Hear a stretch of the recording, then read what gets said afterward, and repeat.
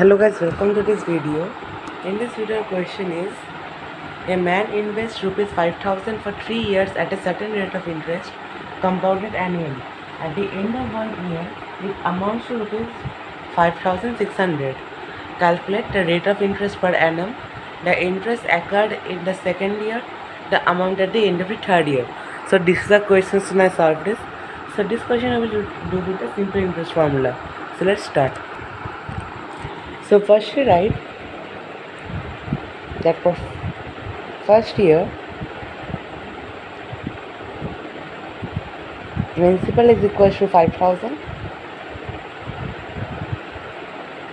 rate is equal to, so the rate is not mentioned in the question, so you have to take it as unknown value, that we take it as x.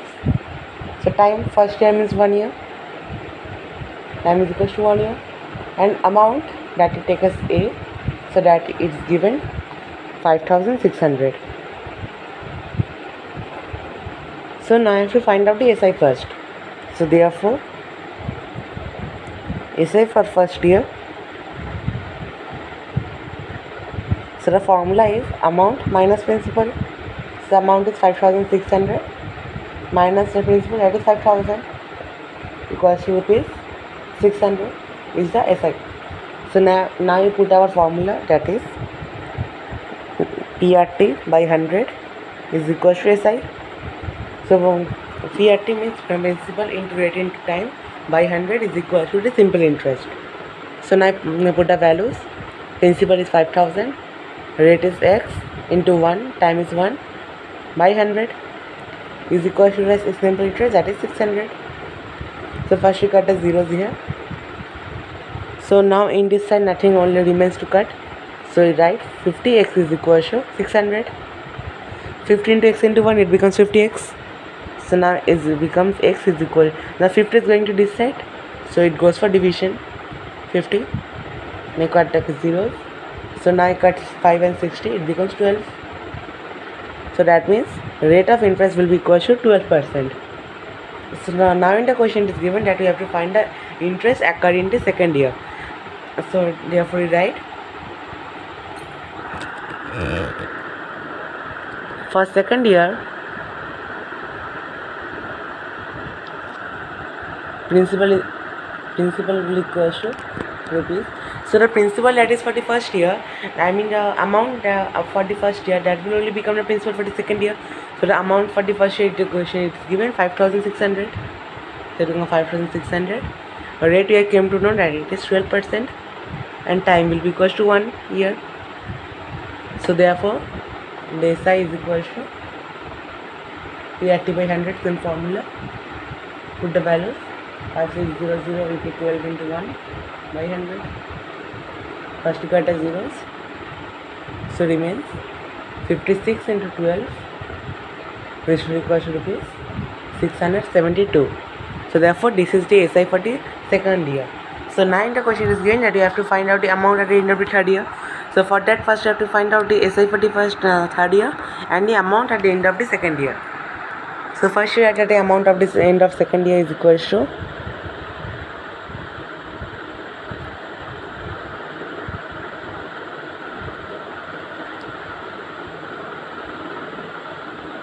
here is equal to, so it becomes principal plus SI. So principal is our 5,600 plus the SI, that is 672. So it becomes rupees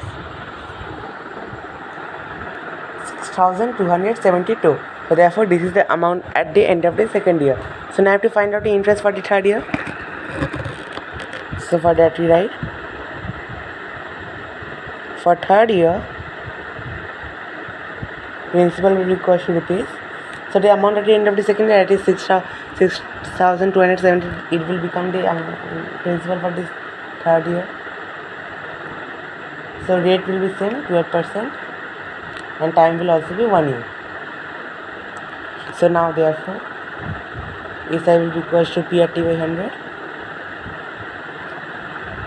So put the value 6272 into 12 into 1 by 100. So first we cut 12 and 100. it will become 6. By 2 I cut, so 9 it becomes 50. So again I cut, it becomes 3 and it becomes 25.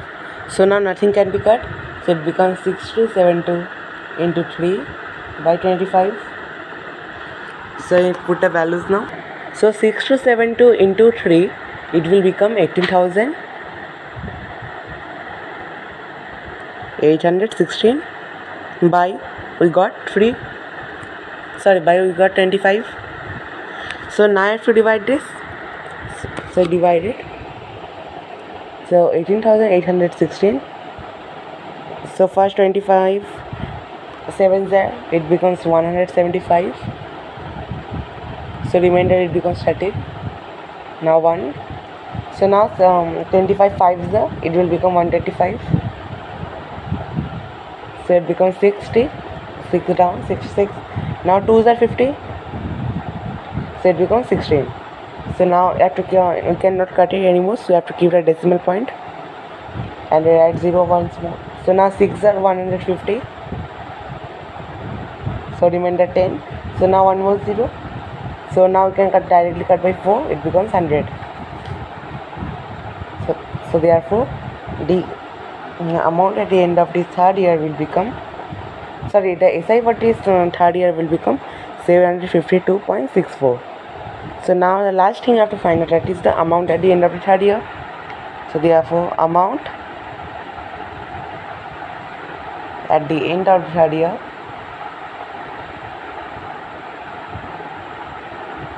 will become,